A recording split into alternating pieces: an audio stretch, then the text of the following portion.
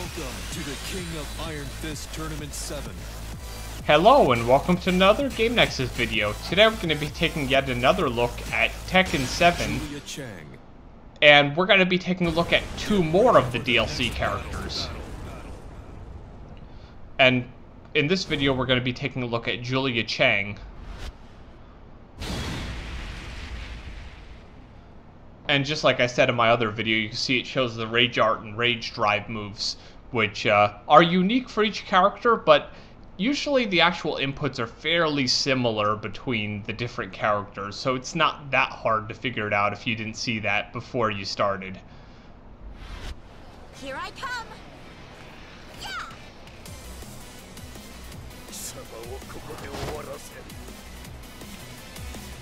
Round 1. And for some reason in this version of Tekken, they've taken Julia and made her into this crazy social media blogger girl who seems to care about all her subscribers and everything. Although then again, I guess it's kind of cool because if I recall correctly, in the previous games, she didn't really have all that much character, so at least they gave her something. Round 2. So it's kind of a cool addition for her. Now, in this video we're going to be looking at Julia Chang and Anna Williams, who are both added DLC characters to Tekken 7 in the various first two season passes here. Other characters include Lei Wulong, Armor King. You win. Stream's over. Whoops. See ya. Yeah, see, as I said, she's like an IRL streamer in this. So who cares about her social media? But other characters who we got, of course we got Eliza, who was the like day one DLC character that was a bonus for people who pre-ordered. And we also got Craig Marduk and a bunch of others that you'll see like after I, because honestly off the top of my head I can't think of all of them, but it was a decent roster. And if you didn't see my first Tekken 7 DLC characters videos that I uploaded along with this one, Here I come. Yeah! there have been 2 season passes when it comes to the new characters and features for Tekken 7, and they added a bunch of new characters, and also like some extra costume packs and everything.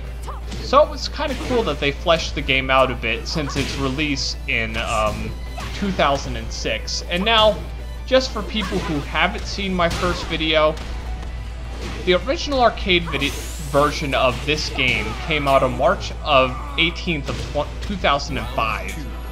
And then the update Fated Retribution came out on July 5th of 2006, with the worldwide release of the PlayStation 4, Windows, and Xbox One versions coming out on June 2nd of 2017. Which is kind of cool to get like a worldwide release all at once.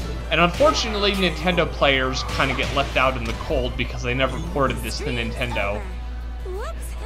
See ya. And then of course, fairly recently, as at the time of this recording, it is August of 2019. Just fairly recently, this year in fact, on February 13th of 2019, Tekken 7 Fated Retribution Round 2 hit Japanese arcades. Which, the cool part about this internet-connected arcade hardware is I can just push an update to the hardware, which was the same thing with the PlayStation 3 based hardware, and of course Sega's Lindbergh and its various hardwares. With hard drive based games like this, you can easily just push an update to the system and not require the arcade operator to have the physical media in order to actually add the features. Stream is live. You ready? Tu crois sûrement pas que tu peux me battre. Round 1. Fight. So it's kind of cool that, unlike the olden days, as I would say it, like for instance with Tekken 4, a new security dongle was required in order to add features to a game. Or with Soul Calibur 2, you had to replace the DVD-ROM disc. they could just push those updates over the network and add new features or DLC characters. And as I'd said in my other video, I would imagine Round 2 didn't like reinvent the wheel like Fated Retribution did. It probably just added features. It might have got your DLC roster up to date if they hadn't been adding them all along. So it's kind of cool to be able to have that kind of feature. KO. You win. Don't forget to subscribe. And I know at this point, Tekken Tag Tournament 2 Unlimited, its servers are no longer online. So even if you have like all the silly nonsense you need to get it connected up to a Namco servers, they no longer support Tekken Tag Tournament 2 Unlimited. They only support Tekken 7 at this point on their servers. Plus, of course, you need a crazy Namco license.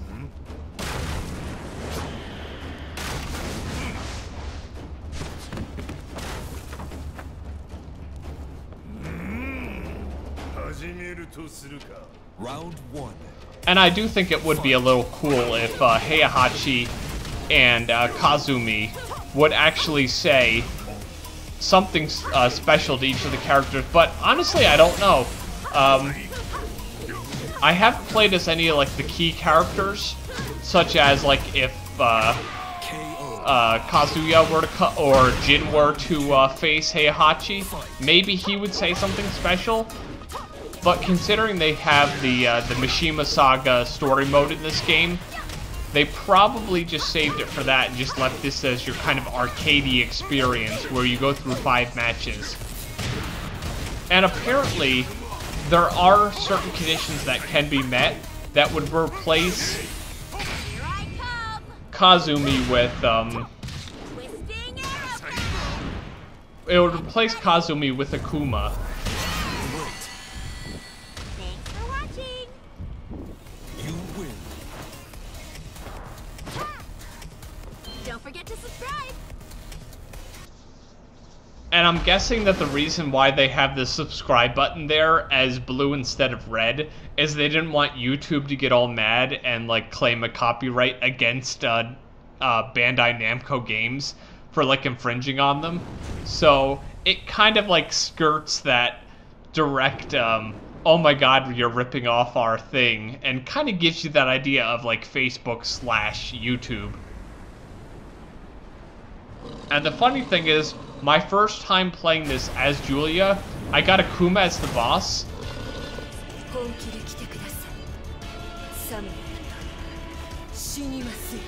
Round 1. Fight. And I don't know how I got Akuma as the boss. Maybe it was like something I did during the game, but no matter what I did, I couldn't beat him, which is why you're not seeing that gameplay, because, yeah, I never ended up getting through, and it was like a night that it was fairly late, and I was kind of tired, so I didn't end up finishing that gameplay, and I figured, you know what, I'll just come back and play it again, and it won't be a big deal. But yeah, when I played it again, I was thinking, oh, well, maybe Julia only faces Akuma or something. But unfortunately, that's not to be had. And it turns out there are certain conditions that you could meet that gives you Akuma as the boss, who, as I'd mentioned in my original Tekken 7 video, and in the other DLC characters video that I made, certain conditions get met, and Akuma will just be your boss.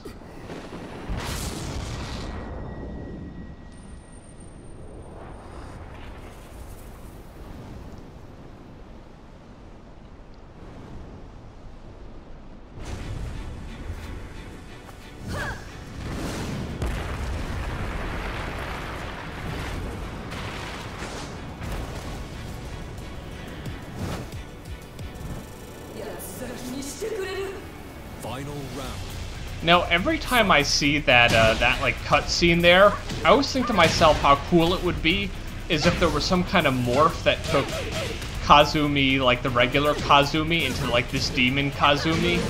instead of just like literally fading to white, and then like, oh wow, she transformed. Because personally, I think it's kind of anticlimactic that it's kind of like one of those magic tricks that it's like, hey look, it's the magician. And then they raise like some big curtain, and then all of a sudden it's not, and you're like, oh well, something just happened while we couldn't see.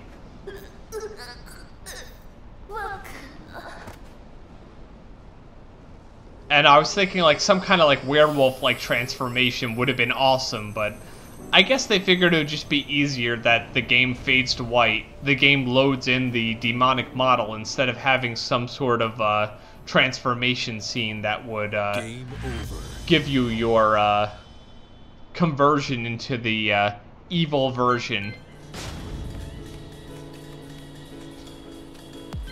And now, as you can see here, there's the treasure battle and the arcade battle. Those are your two like major non-story mode battle modes. And you can select your right or left sides. Oh, and of course Geese Howard was another one of the DLC characters that got added. He was the one I couldn't think of earlier. And as you can see, I actually customized Anna Williams and gave her like more old school look. Cause honestly, the costume that they gave her as her default with that stupid like hat on her head, I didn't like how it looked. I just think it looked kind of silly, and I thought it was cool that you actually could unlock the older costume, and they even had like the little portrait here to go with it, so you can make her look like the old Anna Williams, if you will. Come over here. Let me talk to your real clothes. Are you ready? Round 1. And now, I know I made mention of it in my original Tekken 7 video from 2 years ago, but there actually was a funny thing that happened when Tekken 7 was almost coming out and they announced Lucky Chloe. She's like this kawaii Japanese character, and there were people complaining about it because, you know, for some reason everybody likes to complain about everything ever, and the actual maker of Tekken 7 was like, oh, okay, for you Americans who don't like everything Japanese, we'll put in like this sweaty American kickboxer guy because that's what you guys like, right? And like everyone like was a bit of aghast there. They're like, are you kidding? Really? You're gonna do that? It's like, no, I'm not gonna do that. I'm just gonna make the game the way I want. Goodbye. Well done. And that's one thing in the media today I always think to myself, instead of everyone complaining about how a game or a character is depicted, I always look at it this way. If you don't like something in a video game, don't play it. Just because one character offends you or something, it doesn't mean that you have to go to the maker of the game and demand they change it. It's almost like Game of Thrones. Everyone has a petition to redo the last season because it was quote-unquote bad. Let me talk to your real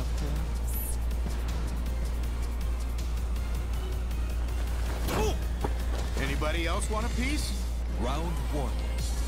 And apparently a lot of people, I think it's like 1 point something million people were saying, hey, they should completely redo the last season of Game of Thrones, and the answer from the makers of Game of Thrones was, no, we're not going to do that.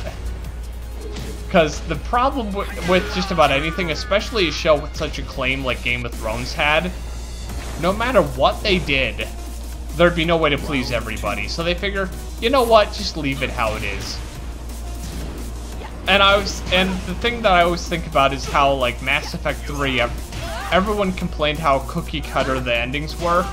And then the creators actually did like a extra bit at the end that was a bit more of an ending, which the funny part is in the year 2019, I have still not gone back and played the end of Mass Effect 3 to see what that ending was like. You win. My pleasure. And now, if you didn't know, the character of Lei Wulong was actually based off of Jackie Chan, just like the character of Law was based off of Bruce Lee. And it was kind of cool to see Lei Wulong come back as a DLC character in this, because he wasn't included in the base game or in Fated Retribution. And of course, Bob here was the fat American character that got added in Tekken 6. And in Tekken Tag Tournament 2 on the consoles, there was actually an added character called Slim Bob, who's basically Bob, but skinny. Come over here. Let me talk to your real close. Now, let the show begin. Round 1. Fight. But unfortunately, these days you tend to see a lot of that people complaining about something in a game, movie, or whatnot. And a lot of times the makers will just cave and change it. Now, like, I could understand in the case of the Sonic the Hedgehog movie that was gonna come out, and the character in the game in the movie looked nothing like the character of the game. And it's one of those ones where, like, if you didn't like ever play the games, which, you know, most of the audience who would be watching the movie played the games, you probably wouldn't care what the character looked like. But if it's like one of those things that you grew up with since a little kid, and this character looks like this creepy mutant of some sort, it doesn't really work for most people. So that's one of those cases I can understand. But lately, when it comes to games, I've seen a lot of makers, they just... You win. Such a rush. What I was saying is, I see a lot of makers with video games, when it comes to games that people were complaining a bit too much about, they either A, they don't make the changes, or B, like with Dead or Alive Extreme 3, they just didn't release it in America because I know people would complain about it. So the people who wanted to buy it can just import it due to region-free consoles, which is a very good idea in this day and age.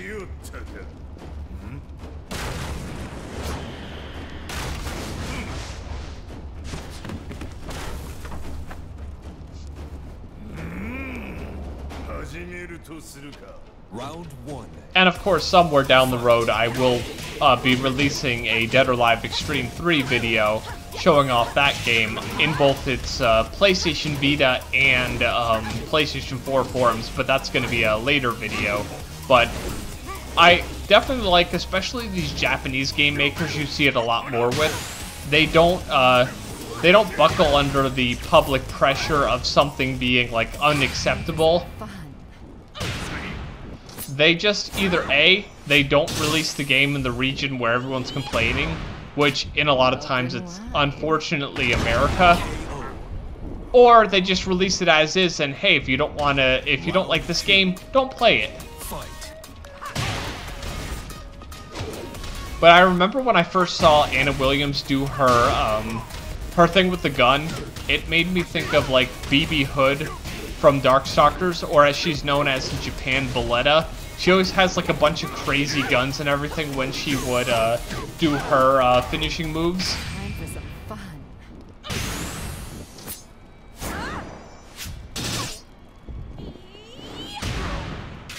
Open wide. I figured I'd just be quiet that time since I was talking the first time she did the move and you couldn't hear what she was saying. But her pulling out the bazooka just reminds me of BB Hood, or as she's known as in Japan, Valletta. She'd have like these big soldier guys just all of a sudden come up and they'd have these machine guns shooting your enemies, and it was always like crazy. Especially when your opponent was just about to win and then that like completely wipes them out. She's a very fun character to play as in Marvel vs. Capcom 2 on Naomi.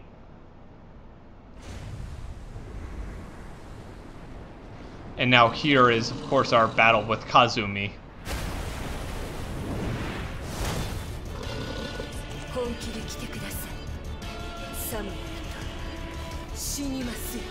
Round 1.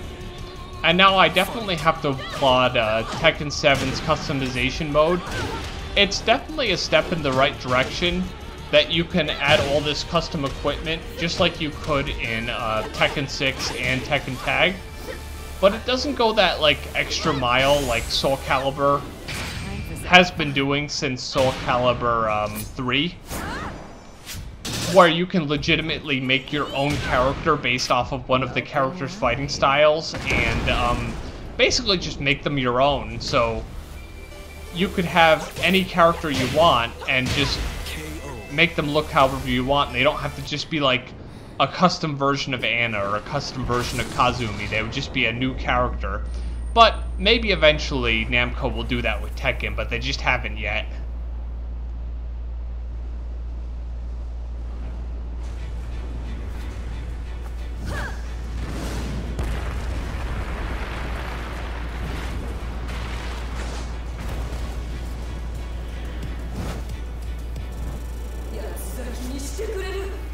Round 2. And every time I see Kazumi say, "I'll grind your bones to dust," I'm always like, please don't. But yeah, Tekken 7 is a really good fighting game, and as I said, coming very soon after these videos have been made here, Tekken 7 Season 3 will happen. I believe it's going to be another $30, but basically you have like 6 months or so of DLC content released like every month or every other month. So it's kind of a cool value, and it's not like some manufacturers of games who do these season passes like Tecmo would do, and it's like $100 and you're getting like one character and just a bunch of cosmetic items. I like how Namco's DLC is like much cheaper, and it's a lot more nice content. But yeah, definitely play Tekken 7, grab some of the DLC if you like what you see here. It's definitely a good time. Well, this has been another Game Nexus video, and I shall see you later. Bye.